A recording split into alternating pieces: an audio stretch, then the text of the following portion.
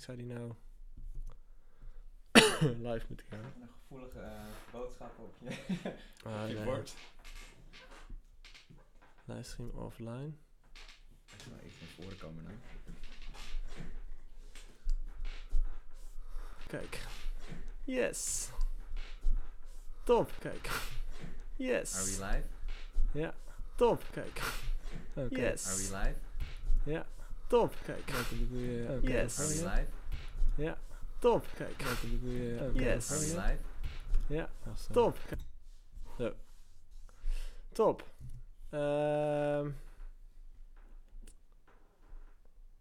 Yeah. Is it okay if we do it in English? Yeah, of course. Yeah? Yeah, sure. Perfect. Welcome, Bart. Thanks for joining me here in the Q&A session. I'm curious to see how many people we already see 2 people. Tim Worthington and Tribal Head checking in. What's up, guys? What's up, guys? If you have any questions, feel free to drop them in the comment section. This is actually the first time I'm streaming on YouTube, so we'll see what happens. Hey, Rosalie Visser. We're drinking water. That's how rockstar we are. Rock and roll, baby. Anyway, thanks for joining me here in the Q&A session. Thanks for having me again. It's really cool. It's fun to see you here. Last time we did the video chat thingy. Yeah. And now in real life. Yeah. That's and cool. we actually never met in real life before. This was the first time. Yeah. That's weird. That's so weird because it feels like you already met each other or you already know each other. Yeah. We always were in the same kind of circles. So Yeah. That's weird. I didn't even realize that. Yeah. No, I just thought about it. It's fun. No, we won't. Yeah, we won't drink alcohol now. Tribal Head. Maybe later. Maybe later. But yeah, the thing that I want to do today is go through Q&A. I have some questions that I gathered on my Instagram yesterday and on the community Facebook page. So we'll go through that. And if people in the chat room have other questions, feel free to ask. Bart is here to talk about the stuff that you would like to know more about, and otherwise I'll have some questions for you. Nice. So let's just get started with the first ones that I got on my Instagram page. Are you a big fan of Instagram? Me? Yeah. Yeah, of course. I mean, there's Instagram can also be a really good thing for inspiration. Well, I actually made a track out of one of the the Super Zoom track. The Super Zoom, one of the filters thingies. How did you came up with that idea? It just came to me one day when I was just on Instagram, just checking everyone's stories, and then I heard the sound. I was like, this sounds kind of trappy or something, and it could be cool to implement that into a house song. Yeah. Just see where it goes, and just took it from Instagram, sampled it, and then started working with a bass line around it. And okay, how did you sample it? I just recorded it from my phone. Oh, really? But I later on I actually replayed the sample because I didn't want to get in trouble with Instagram with any copyright issues. Oh, so you made it yourself? Yeah. It was recreated. But it still sounds the same. It sounds the exact same. I didn't notice it was. Well, I have to be honest. I got a little help from a friend who is like an amazing sound designer, and he really helped me get like almost the exact same sound. So that was really cool. You nailed it.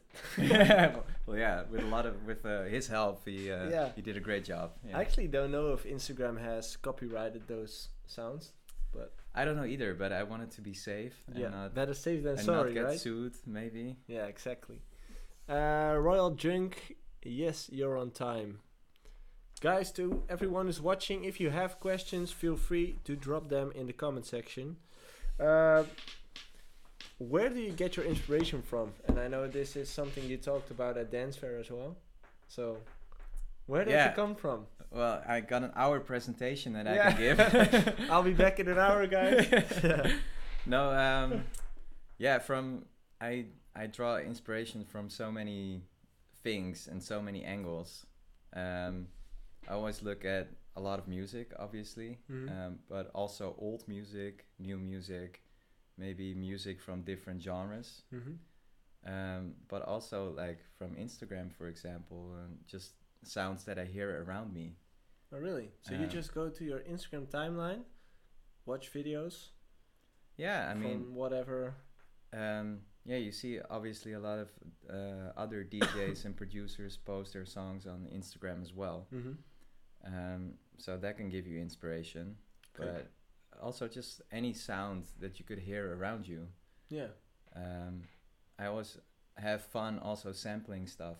So maybe like I sampled like all my kitchen appliances and stuff. Really? And, so you use your mic a lot? I do. I actually like never use it. It's right there, and I bought this one because that one's too far. It is really far. Yeah. So it's just crazy. Anyway. Yeah. So that's a cool thing to do because you get your own organic sounds.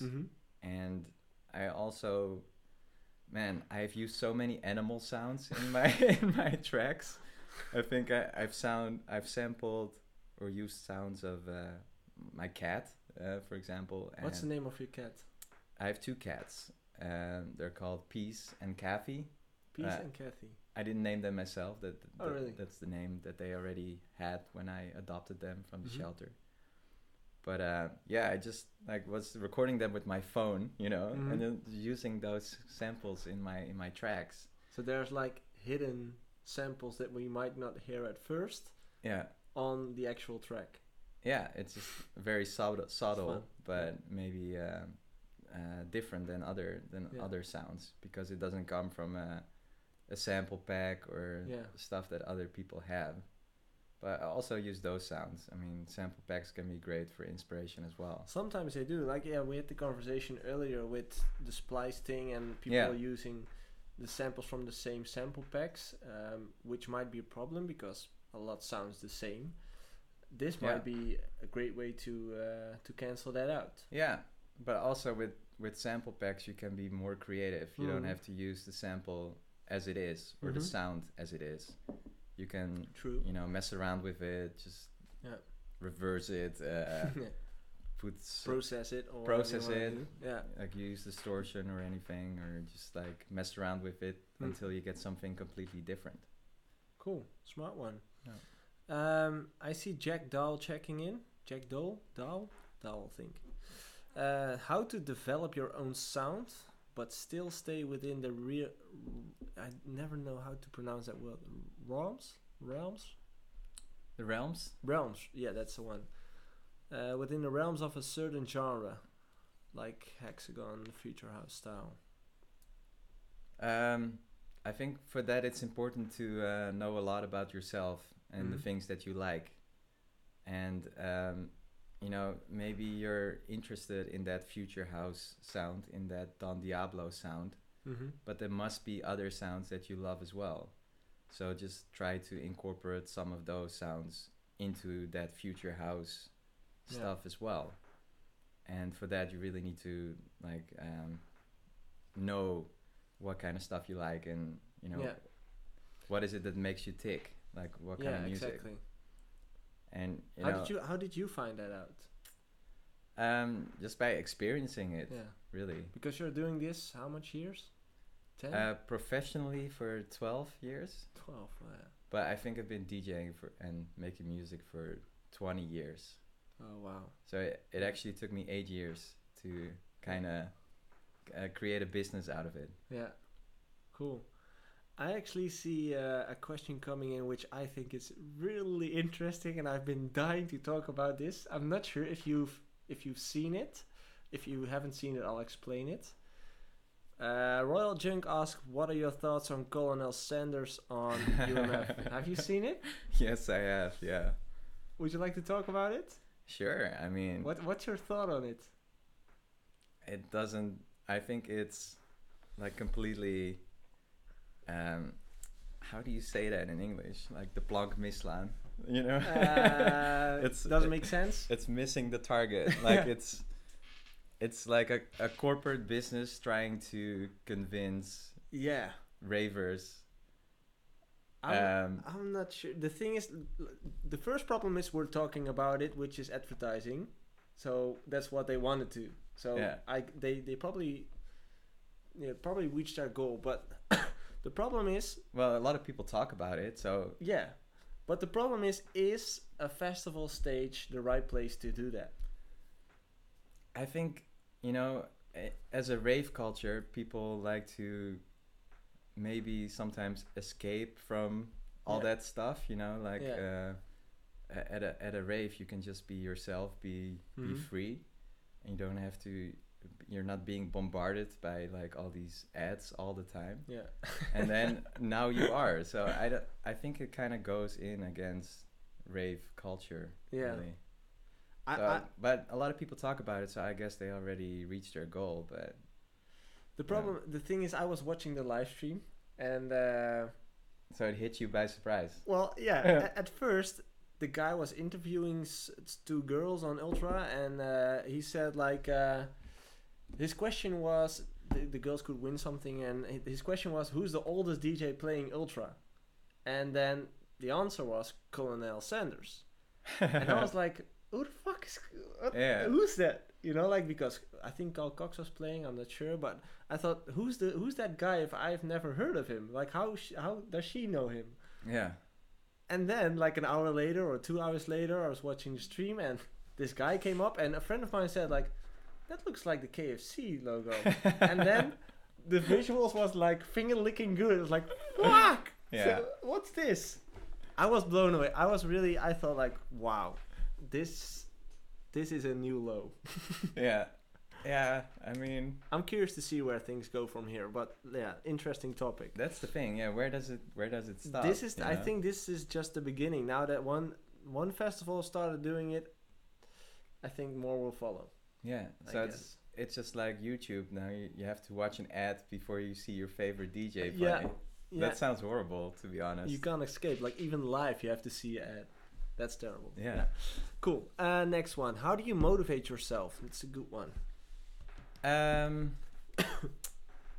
That's actually just really easy because I just love music so much. But do you never feel like not making music?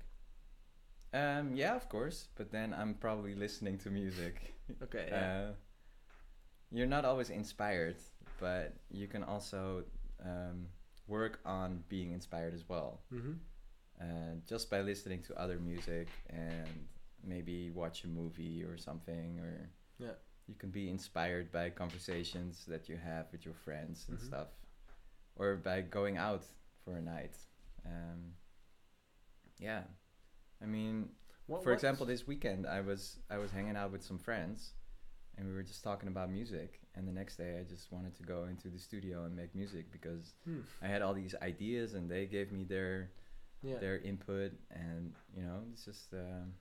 And what, like, do you have a balance in there? Because sometimes I get the question from starting producers saying like, I feel like I have to make music every day to become a big DJ. Yeah. But do you take days off every now and then? Not really. No? Always working? Pretty much, but wow. It's usually pretty random. So when I feel like oversaturated and I don't feel inspired anymore, that's when I usually take one day and say like, okay, today I'm just gonna chill, and just not think about music for a while. I think that's the best thing to do. Just listen to yourself. Like, I always say, if you spot yourself just refreshing Facebook over and over again, that's probably the time to leave.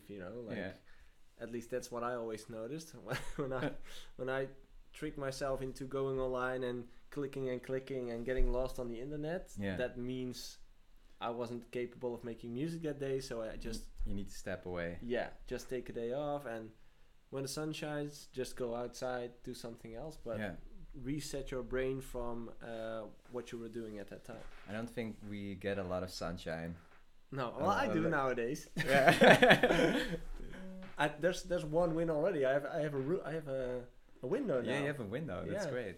Like my old studio was completely built in, darkness all day Dark. long. Yeah. It does give you that club vibe, Yeah, right? true. Yeah.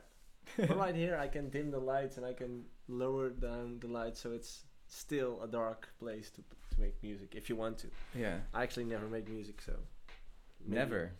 I think I've made music 3 times now Okay. in 7 months, 8 months, 9 months. Yeah. Did you enjoy it? Yeah. At that moment, I did. Yeah. But sometimes it's like you said. Sometimes that feeling grabs you, that inspires you, and feel like, hey, I feel like making music again. And now that I have the opportunity again of the studio, it's easier for me to actually do it. But that feeling just doesn't come that much anymore. Like 10 years ago, it was every single day. I have it a lot when I listen to old music now. So Yeah. like club tracks from 10 years ago. Mm-hmm. When I listen to them now, I really think like, man, this is so good. I want to Yeah. make like a 2019 version of this track Yeah. and just use that as an inspiration, but try to do it in a more modern way. Take it to these days, yeah, like with the new opportunities and the new samples and stuff. Because a lot of people haven't heard those tracks yet. Yeah. What's your favorite old track? Like your old timer? Oh man, you're kind of putting me on the spot right now. I'll tell you mine. Mine is Man with the Red Face. Oh, I love that one. The Mark Knight version and Funk Agenda. Because there's a million versions of it. yeah, that's it's the original is Laurent Garnier, Yeah. right? Yeah. Okay, let me think about it for a little bit, and I'll get back to you Yeah, on that sure. one. Sure. We'll pause that. Tribal Head. Bart, you have any career that supports before getting into the music career? Do you work? I mean, do you have a job? Okay, so the question is, do you do something else aside from the music? No, I've been very lucky that I kind of was able to start making a living. Well, I did have, so I was in university, so I did have like jobs on the side. Like but newspapers or? no, I was working in an office somewhere. Okay, yeah. And so I was doing that on the side, but actually in my last year of university, I was already playing so many shows that I was able to make a business out of it. Okay.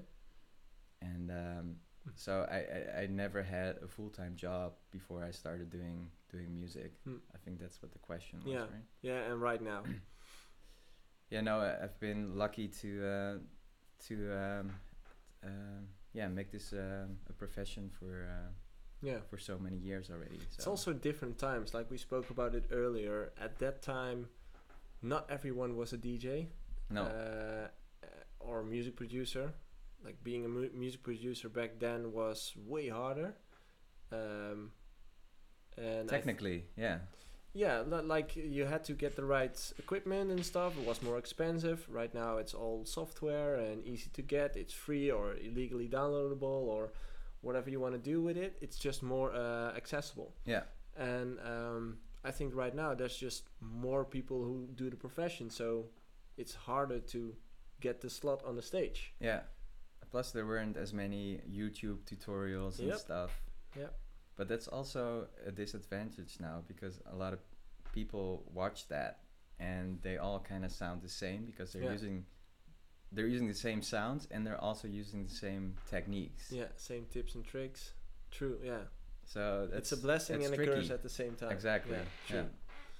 Like I was talking to someone else, like would it help me if I would have had those tutorials when I started? I just had my nephew who I could call and say like, hey, I'm struggling with this. Could you come over? Yeah. And then he ran over and it's like, oh, you have to do this. Cool. Yeah. And then I could continue. It just took me 3 hours longer than normal. But yeah, it worked. But I'm actually not sure. I think it's an interesting paradox because, you know, it could have helped you, but it also maybe didn't give you your own sound. Yeah, exactly. I think I learned making music by the struggle. By pushing yourself, trial and error, trying things and hopefully get something, get some cool sounds. Yeah, but at the same time, you still learn curriculum now. If you want to know something, you just Google it, and 2 minutes later, you're good to go. Yeah. So it's a good thing as well. This is an interesting one from Jack Dahl. What was your way into getting your first release on a relatively big label? Was it contacts, networking that helped you? Let's do the first question first. Like, how did you get your way into the first label? Well, my first release was on Tool Room, Yeah. Mark Knight's label, and I just found his email address somewhere. I don't know how I got it. Email was still old school at that moment. Yeah. Nobody was emailing. No, but I just sent him the tracks, and he signed them. Mm-hmm. But before that, I sent my stuff to so many DJs, and no one really replied. Yeah, so much no's. Yeah. Yeah. We don't like a lot of rejection. That's also something I really have to deal with as an artist. But so you just sent him an email? Yeah. Okay, and what happened then? Well, he replied that he really liked the tracks and he wanted to release an EP off of his label. Mm. And so I was just really spamming artists, DJs, sending them my tracks, and then I finally got a break. Yeah. Yeah, I think that's still how it kind of works, right?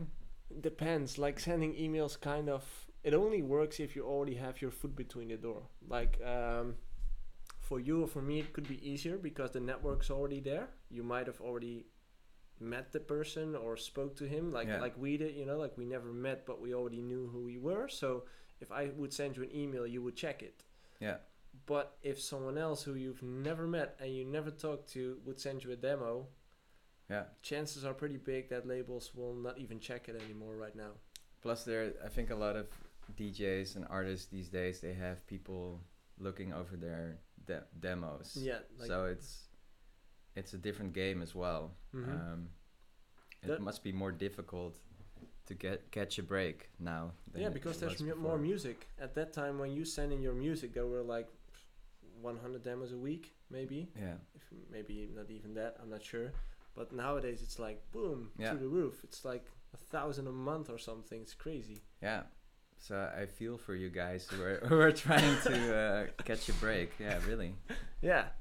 But it's at the same time, again, it's different because it's more challenging as well, and you have different opportunities like Instagram now, which we didn't have. No. Like, we couldn't reach out to the whole world by one click of a button. So everything has its pros and its cons, I think. Definitely. Do you mix and master your song yourself? Yes. Well, actually, the last couple tracks I did, I had mastered. Mm-hmm. Because I realized I was spending so much time on the final process. It was like the 80% of the song I had in a couple hours, and then the other 20%, it took me like 2 weeks to finish. But I do like to have control over the mix, because I want to make sure that it sounds a certain way. And then I just thought, like, okay, well, if I want to make sure that it really sounds amazing, the end product, then why don't I just have someone master it that I know is really good? And then you have a second opinion, and I trust him, so I know that he's not gonna give me a shitty master. So that saved me a lot of time, actually. Yeah, I can imagine. I pretty much always mastered my own stuff as well, because I just wanted to have control over the final product. But I'm slowly stepping away from that. And mastering is not, you can do like the final touches on it, the final brushing, pretty much. But it's not gonna change the whole sound of your track, the way you made it. So I think that's an interesting decision, because to me, the same, like, I think there's two different kind of music producers, like the technical and the more creative people. Yeah. I was a more technical guy, as in I was more about the mix than I was about the melodies. Yeah.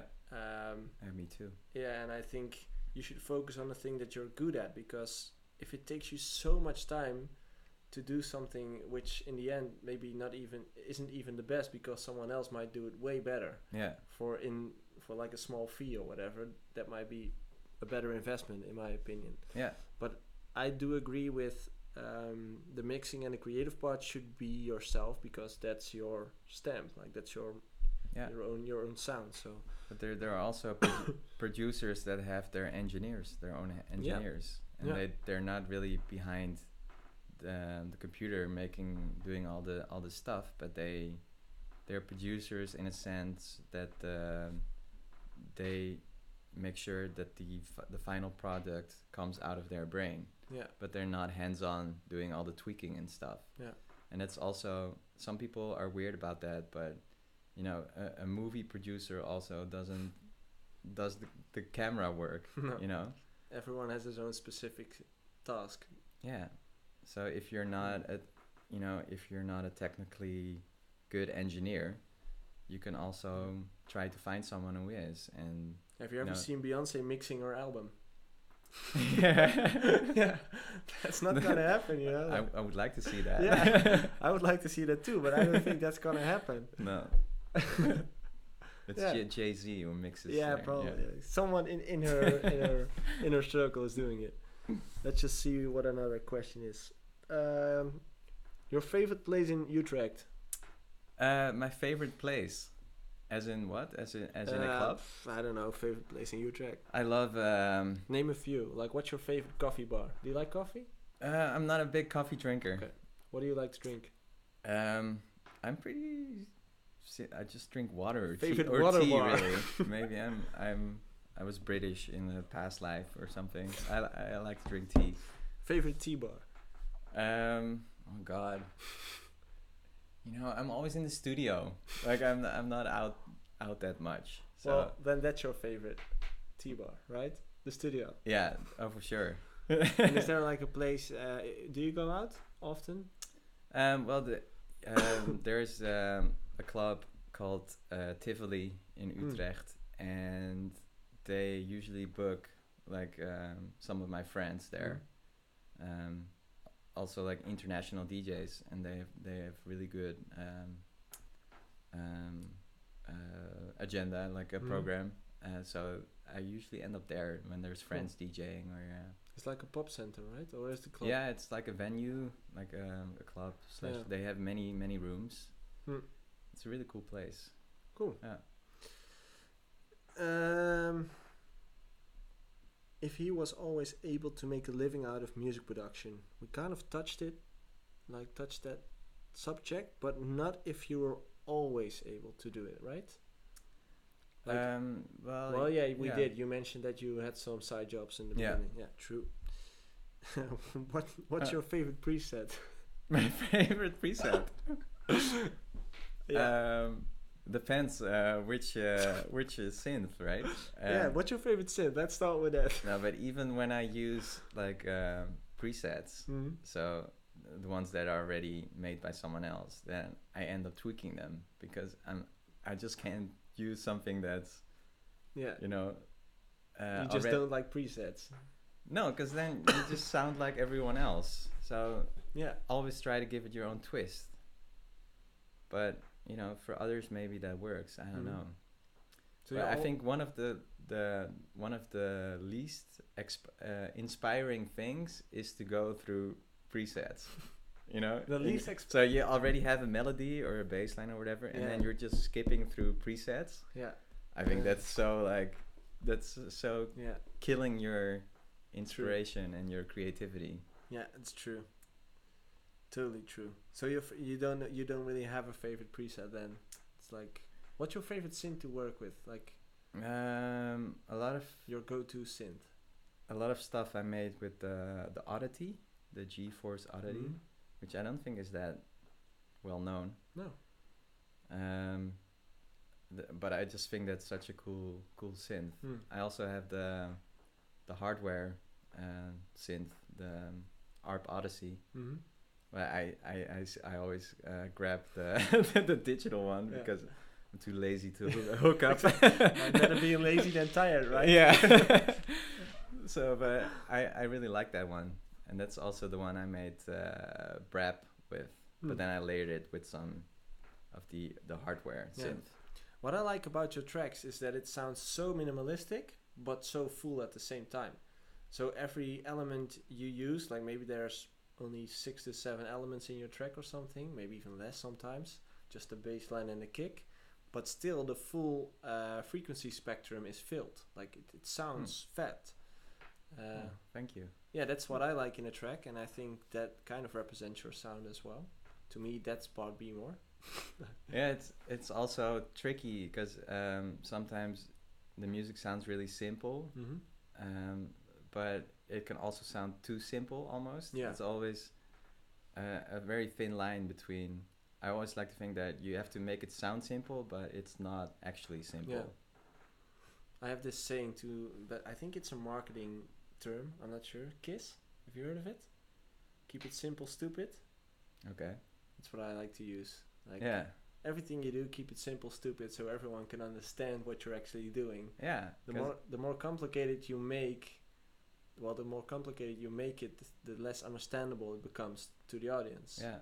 But sometimes you hear a song and you think like, oh, this is such a cool song, but it sounds so simple. Like I can make this, but then you really start to analyze the song. Yeah. And you hear all these different dimensions and layers in the track, and you're like, oh, okay, it's not actually that simple. It's not that simple. So the trick is to make it sound simple, but it's not actually. That's a good tip.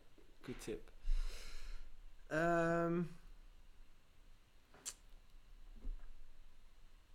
Okay, I'll just grab a drink first. Would you like to drink? Something? Sure, I'll have some water. I'll have to refill this. Perfect. Thank you. Even vanuit pakken. You can tell a bit more about this one we already answered. How did you get your shows around the world? All right. When did that start? God. way back. Probably around 2009. No, I was playing 2007 already. I think 2007 was when I really started to go to the UK a lot. And the reason for that was that I got a lot of support from Pete Tong on BBC Radio 1. Yeah. And that was really big at that moment. Yeah, I think in those days, that's 12 years ago, that was really the start of my career. Yeah. Everyone was still listening to radio a lot. Yeah. I don't know how it is these days. I think people are more on Spotify than they listen to the radio. I think it depends, like the age of your of your audience. Yeah. I think young people are not listening to radio that much anymore. Maybe at work or whatever, but it's probably probably pretty close. I mean, I think a lot of people still listen to the radio as well. But yeah, Pete Tong, he made 2 of my tracks his essential new tune in his radio show, and that was like a really big thing. Yeah. So that launched me into the UK, and I was pretty much playing there every weekend. So I think you were one of the first DJs who actually started playing abroad that much. Yeah, it was really funny because I was playing in Holland a lot with guys like Hardwell, Laidback Luke, and I was already going to the UK a lot, and they were really like, oh, that's really cool that you get to play there, and I want to go international as well. Well, yeah, they did. Well, they did. And it worked out. How did you see that that industry changing? As in, right now, if you're getting booked in a different country, things are well arranged. Your flights arranged, your hotels arranged, the pickups are arranged, maybe even the dinners as well. How was that at sorry for my cough, it's really annoying. But how was it back at that time? Like, was it all already at that level, or how did that work? Yeah, same thing. Yeah, it was already at a quite professional level, so we never really had to worry about all that stuff. Cool. It hasn't changed that much really. Just the size of everything. Yeah. Everything's bigger. Maybe the distance as well, because now it's Asia, States. Yeah. It's more far away. Like Europe is like a maximum of 4-hour flight. Right now. Yeah, but that's around 2009, 2010. I was already, playing in Australia and America. So it hasn't changed that much. Didn't really. change that much. Yeah.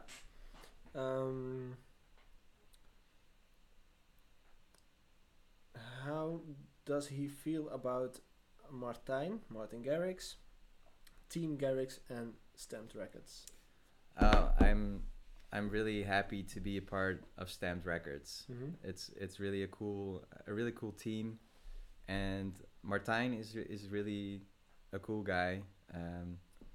It's really cool because since I've been part of Stamped, I got to know him a little bit, and he's just the way you see him on Instagram and stuff, and just like his presence.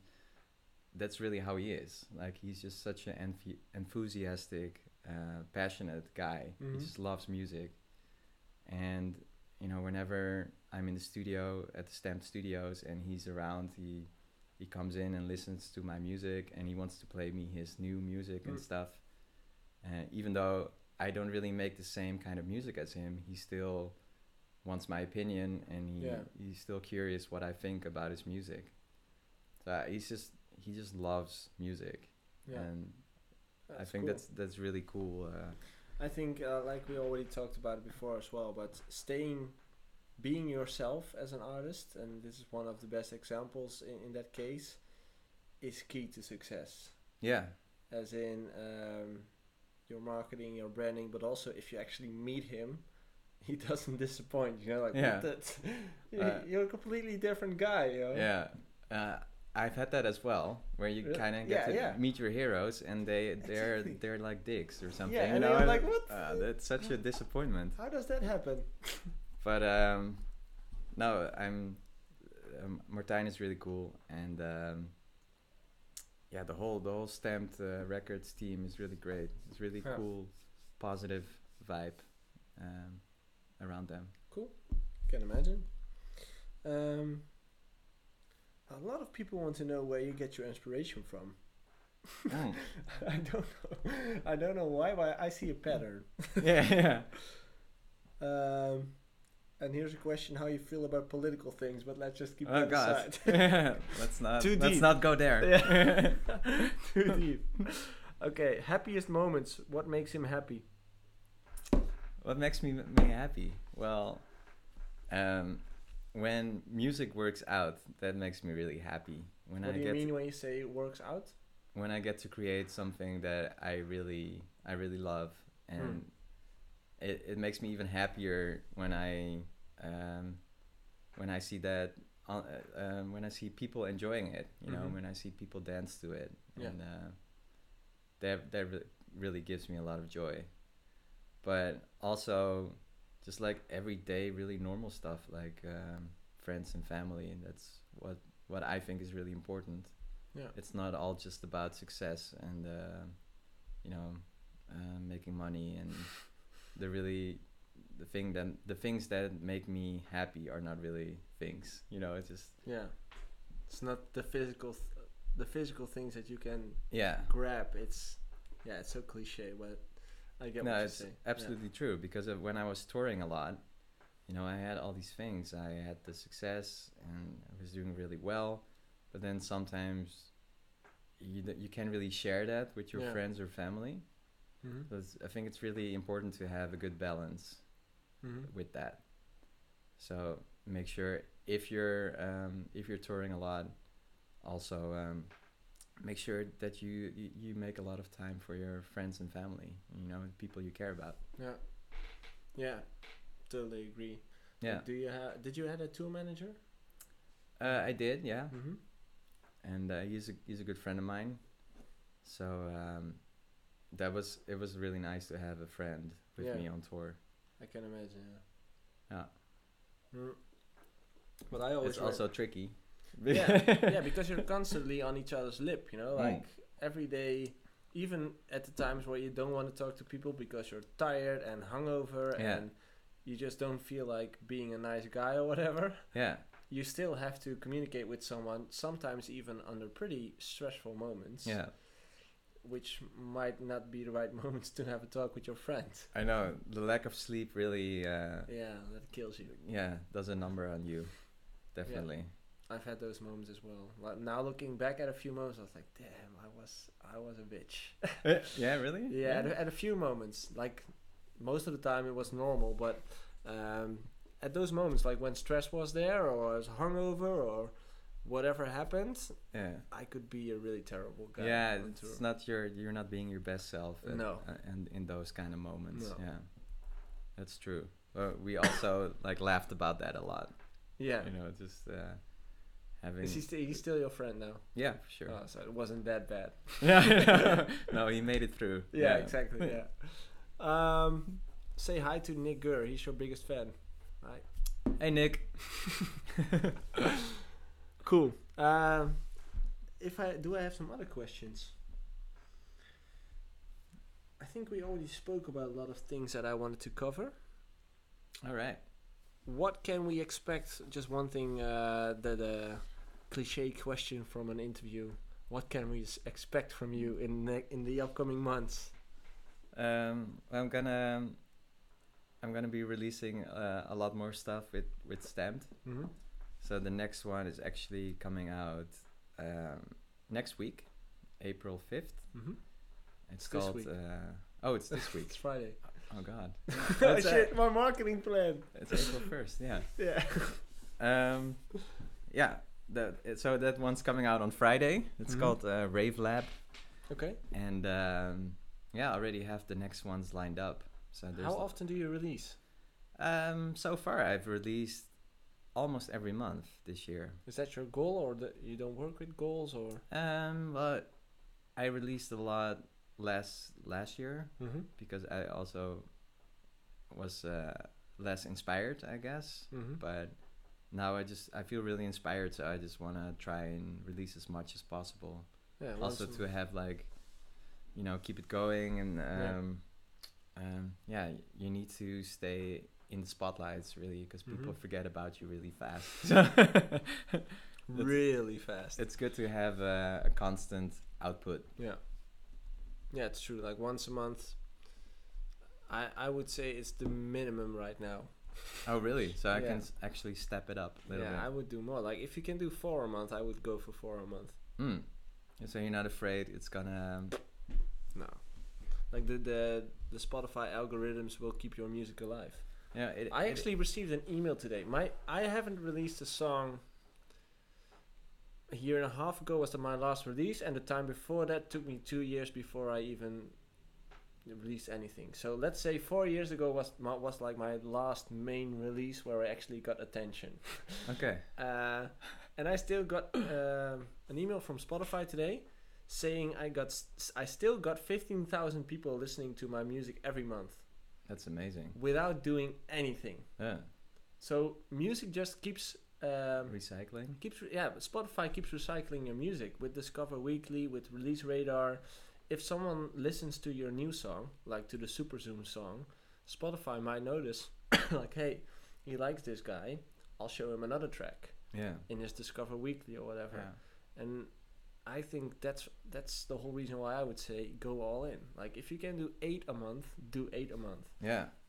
You do see a pattern with DJs where they're just in the beginning they're releasing a lot of music, and then once they get bigger and bigger, they start releasing less and less. Yeah. Because they're maybe too concerned about the quality, or I think that all has to do with overthinking. Yeah. Like, is the quality good enough? What are the other people going to think about it? I've had that as well. Yeah, and I've been there as well. And I think, well, you can actually confirm it. I think that's the biggest pitfall at that moment, because at that moment you should think about what the reason was, how you actually got there. Yeah. Because somehow you did something good, because that's how you ended up being successful in it. Yeah. And then changing the pattern might not be the best decision at that moment. It's tricky because obviously the sound that you gained success with also gave you that success. Mm-hmm. So you want to kind of hang on to that, but also the music is constantly changing, so you need to also innovate a little bit. And so it's a very difficult area really to maneuver. I think it's 100% a war with yourself. Yeah, 100%. for sure. Because no one's stopping you from doing anything. No one's telling you to not do something or whatever. You're just telling yourself to do something or not do something. But you do get a lot of comments and feedback on your music. Yeah, but obviously. you allow it to impact yourself. Yeah, like, that's true. Right now, I'm not sure how it is with you. Like, if you see a negative comment right now, do you live that? Like, do you how do you say that? No. Do you care about that or? Not anymore. No. No, not anymore. Exactly. So you did, but not anymore. Yeah, of course. You have to learn how to not take it personally. Exactly. And that's also a process, I guess. It's definitely a process, but I think that's where the big success comes in. As soon as you start to recognize those things and start mastering it yourself. Yeah. Perfect balance. Absolutely. It's a mind game, really. It's a mind game. Yeah. It's really interesting. We've had a talk about this as well, but to me it's really interesting to see how, especially if you, like you mentioned, the bigger artists, it's so interesting to see what kind of decisions those guys make based on what. Yeah. There is always a pattern though, where you see artists, they get bigger, and then all of a sudden they steer away from their sound which gave them all their popularity, and then the fans are always like, oh, we want the old sound, but artists always feel the need to explore different stuff and to experiment. And I find it quite a shame as well when you have your favorite artist and he starts doing something completely different. But I get it from an artist's point of view. But as a music lover, I just would want to have more of that awesome stuff that he's making. So it's very tricky. It is, but that artist that you're a fan of evolves as an artist. Like he gets better in music production. And as a person. As a person. Yeah. Like maybe you just lost your dad, or maybe you just lost your girlfriend. That does something to you. Yeah, of course. And since music is coming out of you, it changes. Yeah. Everything you experience in life changes you as a person, and as an artist, everything that changes around you infects your music. So that's why I think that it's not a weird thing at all that people go like this in their career. No. Because you evolve. You go like that in life as well. Yeah, like life isn't a straight line, Because it's the same as an artist's career. It's not a straight line. It would be great if it was. Really great. But maybe then it would be really boring as well. Probably, yeah. I think because if you have to do, let's say you were still making the same thing as you were doing 10 years ago. Wouldn't be challenging at all. No. Same samples, same plugins. Exactly. It's not challenging at all. No, of course you want to create something that's, that's new and that's fresh to people. And I've always had this in really high, it was high importance in my music that I try to keep it fresh, and keep evolving. Yeah, but I just get a big kick out of doing different stuff than other people. Yeah.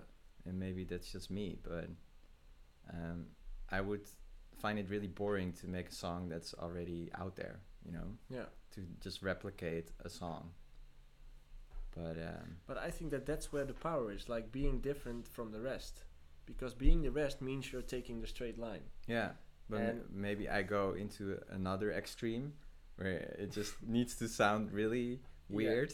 I just like weird music, really. Well, every pro has his con, right? Yeah. That's just the truth. Like, you have to balance all those things out. It's okay to take a step from a different genre, like doing something differently than the rest. Yeah. But you should also consider the business side of it. Like, how far can I take it until bookers stop booking me? I know. And right? that's also a mind game, because I make a song and then it's inspired on something, and I'm like, oh my god, everyone's gonna hear that I took this song as the inspiration for my track, and then you play it to people and they're like, what are you talking about? It doesn't sound like that at all. But it's so all it's in your head. Yeah, because you know it's inspired on a certain song. Yeah. I actually had it last week as well with someone sending me a track. They're like, hey, I built a new track. It's inspired on this song. Would you please check if it sounds any way like it? Yeah. And I was listening to it, like, listening to it again. What? I had no idea. But that's funny because, like you said, it all happens in your head. Yeah. You're the one who's making yourself crazy with those assumptions. Definitely. And that's really interesting to keep track on. Like, when is something the truth and when is it made up by yourself? That's when you can ask other people, as a reference. Ask Depends, them if... but because sometimes you could get the wrong feedback as well. If you ask people around you, like, let's say, your family or your friends, that feedback might be colored. Is that the right word? Like, it's not 100% real. Yeah. Because they try to protect you and not hurt your feelings, so they wouldn't give you the 100% real reaction.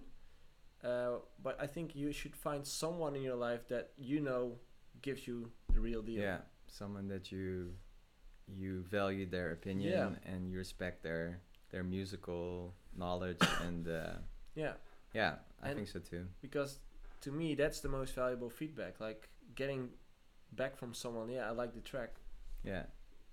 But it can also really help to just play it to someone who's not into music at all, just to see if it works. Different perspective. And to see if it sounds like something that you inspired it on. Yeah, that's true. Yeah. But that's probably not good for the in-depth feedback. But I think like checking if it works isn't the right strategy, because that's just one man's opinion. Yeah. Like the person you're checking it with might say, I think it's horrible. Yeah. And it might be a worldwide hit. Yeah. So you could always check it, of course, but I wouldn't rely your decision to release it, yes or no, on one or two persons. Yeah. It's funny because I played my new track to my friends this weekend. Which one? The one's coming out this week? Yeah, that one. And I actually played it to them before. And they said like, this is so weird. What is this shit? What is this? And it's already getting played by all these big DJs and stuff. So, and just because they think it's weird doesn't mean that other people think it is too. Exactly. And it's tricky, but I think the best way is to go with someone who you trust and you value their opinion a lot. Yeah. And do you think it's a smart tactic for an artist to start spending time developing themselves, like internally, like like that mind game we've been talking about? Do you think? Yeah, for sure. Yeah. Yeah. Would you recommend it? If you don't, then it will kick your ass. Karma's a bitch. Yeah. No, but once you start touring and start getting success, then it will catch up with you. Yeah. And if you already know what you want in life, and if you know yourself, it makes it so much easier. Yeah. Because you don't get distracted by everything that's around you. All the noise around you. Yeah, true. Yeah. But that's just advice for anyone in general. Like if you're making music, if you know yourself, then life gets easier. We're getting really philosophical. Okay. Yeah, we're just talking about it was water? Shall I grab you some extra water? I'm okay. Okay. That's good. One more question. Do you collab with not known producers as long as the idea is good? Yeah, of course. I mean, music is music. Yeah. If it's good, then it doesn't really matter where it comes from. We were talking about this earlier, where we were talking about collaborations, and if you should only work with people that are higher in profile or lower, and for me it has never been important what kind of status someone has. Right. Just when I can vibe with someone and if we connect, then I like working with them, and doesn't really matter. I also worked with producers in different genres as well, and that always been looked at kind of weird. Maybe not you would normally not place these two artists together. But I just think like, okay,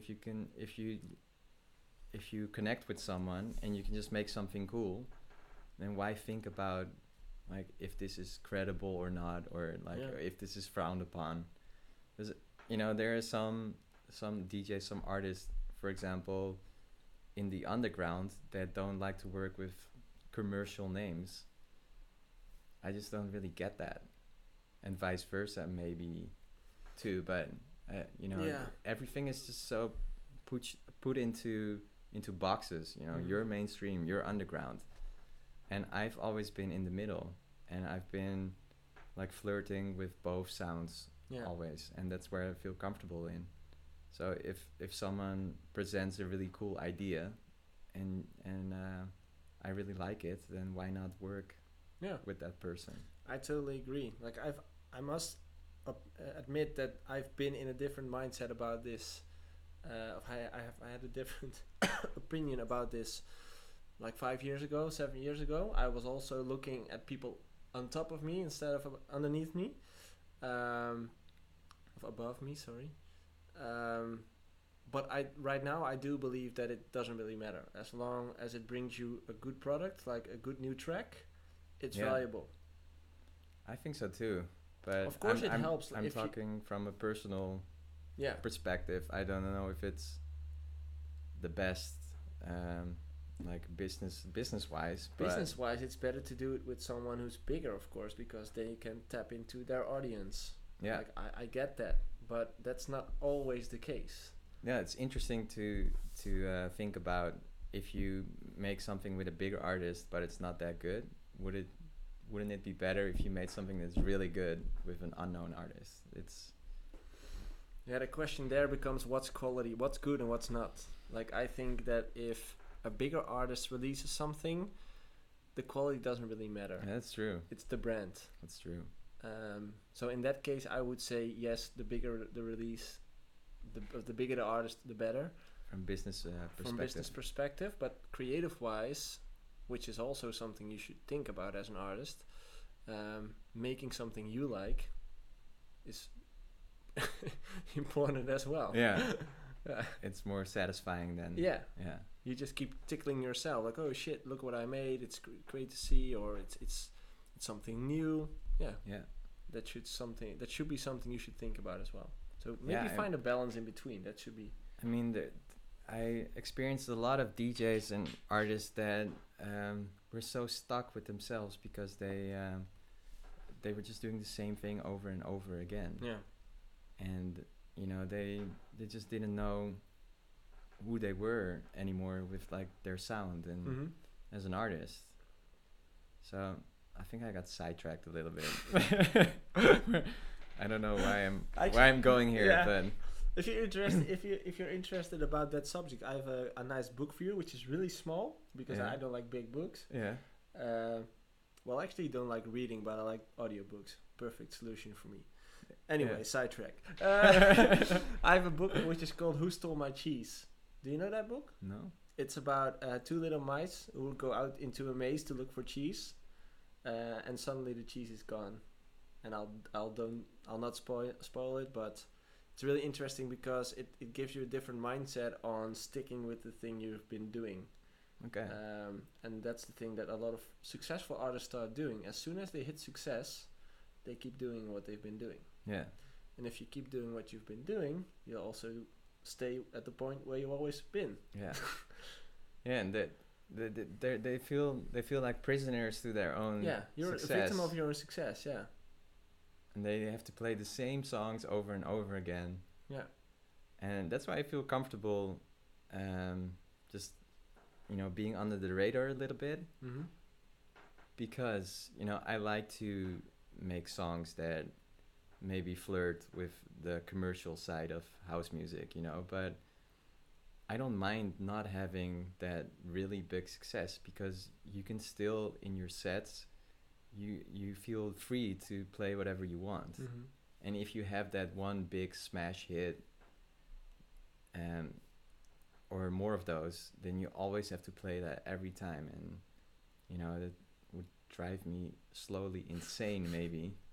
But I also understand it. Like, Yeah. if people pay tickets to come see you, they want to hear your music. Yeah. So I do always play my own stuff, but I also like to leave a lot of room for new music and other stuff. Yeah, it's an interesting point you're touching on. I lately used the example of when you go to the concert of your favorite artist, like let's say Metallica is your favorite artist, you want them to play their top hits. You will be disappointed if they don't. Of course, yeah. And that's how people in the audience at your gig experience it the same way. Like, they know you because of a certain song or all the songs, I don't know, but they expect you to play it. It's also an old-fashioned way of me to look at it. Mm-hmm. When I started DJing, the DJ was still like the guy in the corner Like with in no the dark with no lights on him, Yeah. and just like playing cool music, and that has changed so much.